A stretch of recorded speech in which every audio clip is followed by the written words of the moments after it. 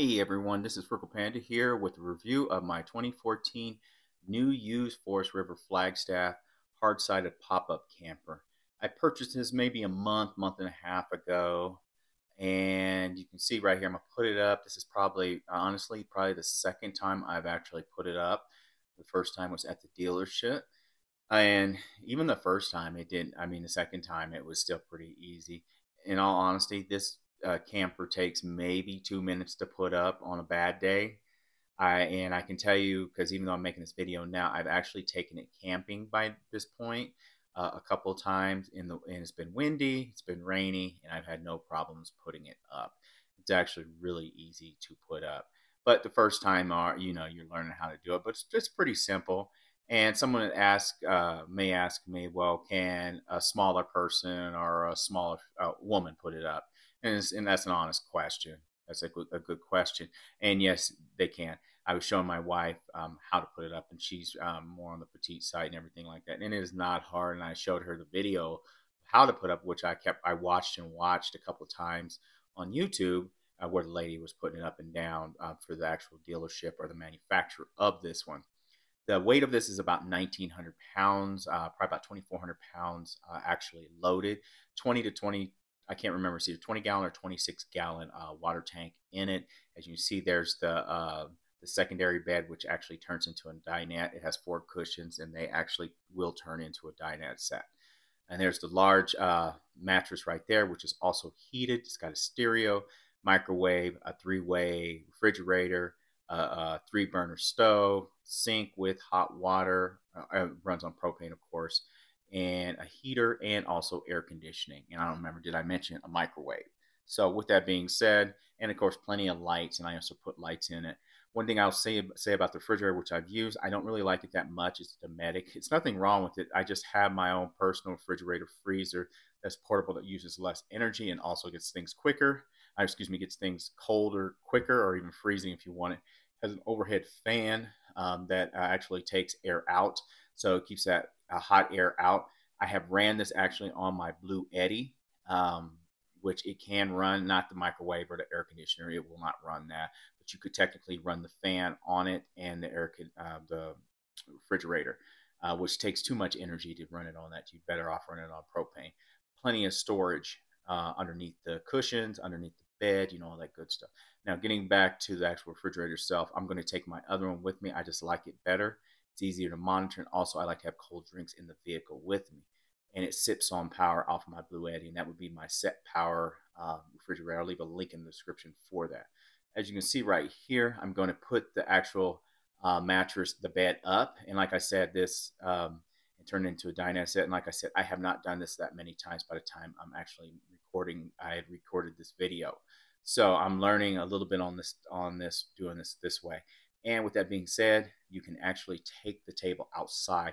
And I can tell you, honestly, I have used the table outside. I actually did a review of a product a company sent me, and I utilized the table as where I set up the actual product. And I really do enjoy. You can take this table out, and then again, at the end of the night, use it as a secondary bed if you need it, if you got someone else with you.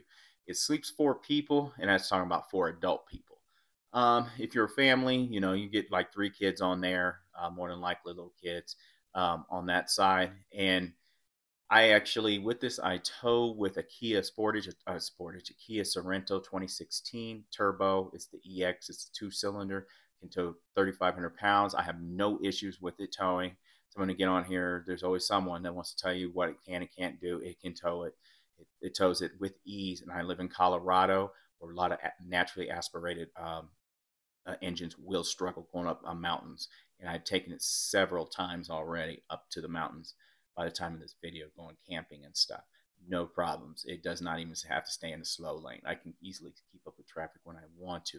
Now, one thing I did do with the Kia is I put airbags on it. So the airbags were like around $120 on Amazon. I went on the Kia forums, and that's what they said to do. I bought them, and then I can put them on, but I'd rather have them done professionally. It cost me an extra $150 or so to have a 4-wheel drive place, put the bags on. It took them about an hour. It takes away the sag, because Sorentos have softer shocks on them for more comfort, so which makes it sag in the back, which I actually went towing the first time without the airbags. It did not affect the driving. I just didn't like the look of it sagging in the back.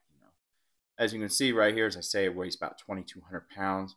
I'm really liking this. 2,400 actually loaded. I like the front where I can actually put my e-bikes in there, and I actually put a storage right there. It has 2 propane and a deep cycle battery right there, which is 12 volt. You can plug into my 12-volt system, my Kia Sorento, so you can drive and charge the batteries and all that good stuff.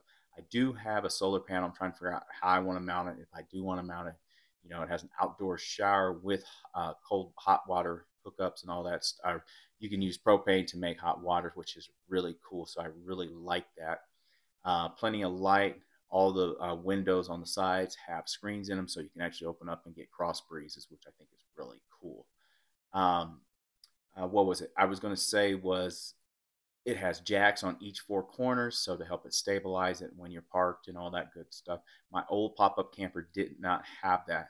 You never saw it because before I started doing YouTube, I got rid of that pop-up. I decided I was going to get an RV. And the RV life wasn't for me. I was also really young, and I don't know why I was thinking getting an RV at that age because it didn't really interest me, to be honest with you.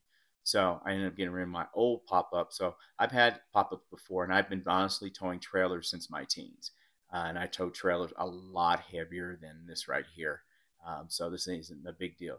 You can see my Ford Edge parked in front of it. Now the Ford Edge will not tow it. It doesn't even have a tow hitch on it. It's just parked there. It's just even though I have a hitch lock on the front and all that stuff, it's just an added thing for security. I don't want it stolen.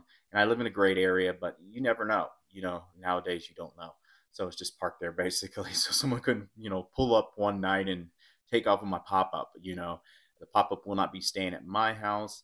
It will actually probably be going. It won't probably. It will be going to my son's house, who lives in Castle Rock, who has an HOA, but they're more cool about the actual pop-ups. There you can see the airbags right there. They were pretty simple.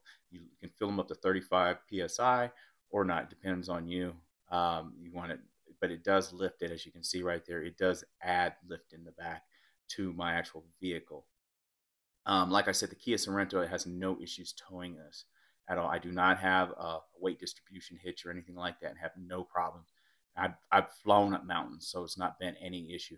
This is me actually at St. Vrain State Park. As you can see, there is the actual propane outdoor grill that I actually have used. And I never said, I bought this from an actual dealership that specializes in campers and stuff like that. So we paid about $11,000 cash out the door for this. It came with a 1-year warranty.